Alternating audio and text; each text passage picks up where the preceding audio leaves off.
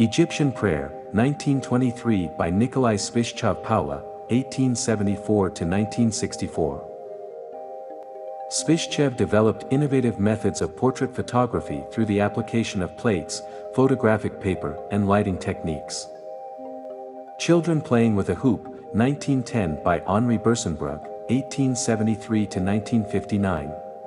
Henri Bersenbrug was a Dutch painter and photographer. He was the most renowned Dutch pictorialist on an international level.